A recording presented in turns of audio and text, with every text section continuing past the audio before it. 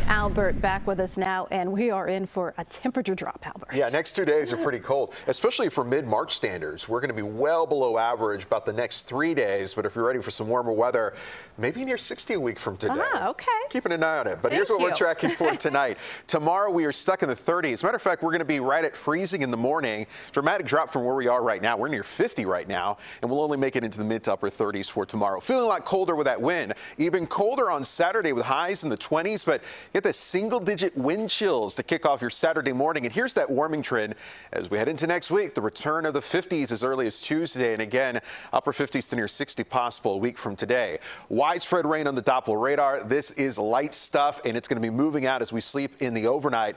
Notice how mild we are right now at 49 Gary, Kankakee, 49 right now at Midway.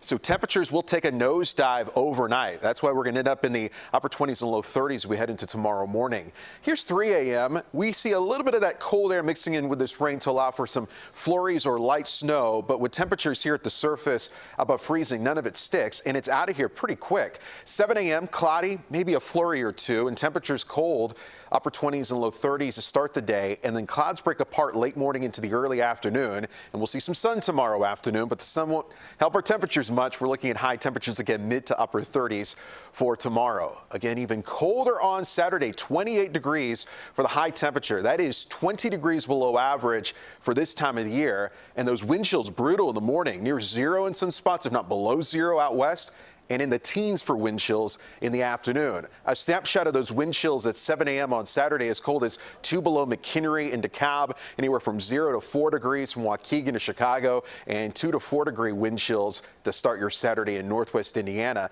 And take a look at these wind chills as we head into 4 p.m. on Saturday in the low to mid-teens. Temperatures rebound a little bit on Sunday. The good news about Sunday, less wind, a lot of sunshine, but still running below average by nearly 10 degrees, the high at 39 degrees. But here's the warming trend. 50 degrees on Tuesday, 52 Wednesday, 56 on Thursday. Some of the models want to go even warmer than that. The only concern I have about this is whenever we start to get this warm and a storm system comes in, it could be the focus for some shower and if not thunderstorm action about a week from today. So extended forecast. Bottom line, cold the next 3 days, but a warming trend into next week. Have some rain chances here and there next week. 30% chance of showers, 52 Wednesday.